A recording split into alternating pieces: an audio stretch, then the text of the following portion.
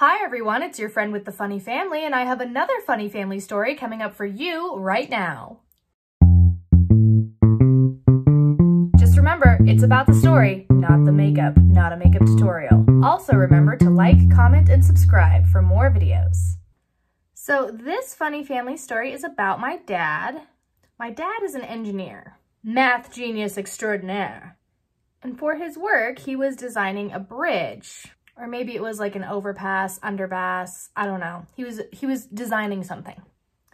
And he and his team had been working on this bridge for a while. They'd been trying to design it.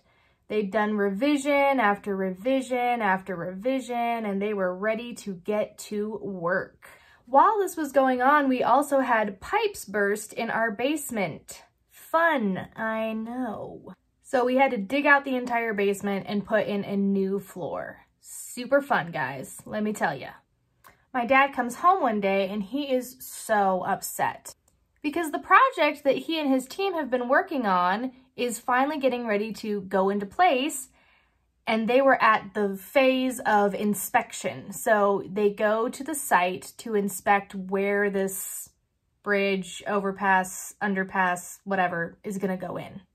But when they get there, the environmental guy they have with him sees a Preble jumping mouse. I don't really know what the difference is between a regular mouse and a Preble jumping mouse, other than the fact that Preble jumping mice are endangered. Fun, I know. Because they see the mouse, they're like, you can't build anything at this site, that's endangered, we need to find a new site for this project. No, great! God! Just months of work down the toilet, that's all. No. So now all the work that my dad has done, building this thing, designing all this stuff for this site, is absolutely down the toilet. Trash. Ugh, great. So not just my dad's frustrated, everyone on the team is frustrated. They're like, we just wanted to get this done and be finished with this project, and now we literally have to start from scratch. Awesome. Eyeliner. My dad comes home from this super frustrating project that he now has to start over on to a basement that he has to dig out. It's understandable why this man would be a little frustrated right now. At this point, being a little frustrated, he's like, I wouldn't be surprised if a Preble jumping mouse showed up here. And then he begins to sing a little tune.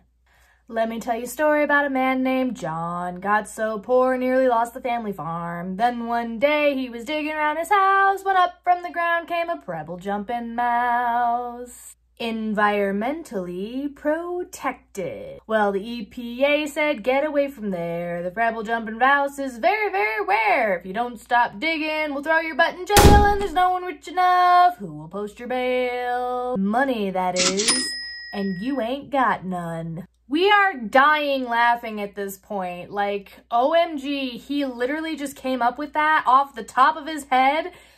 Out of his frustration? Yes, yes please, more of that.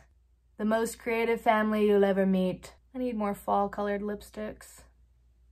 I don't have enough.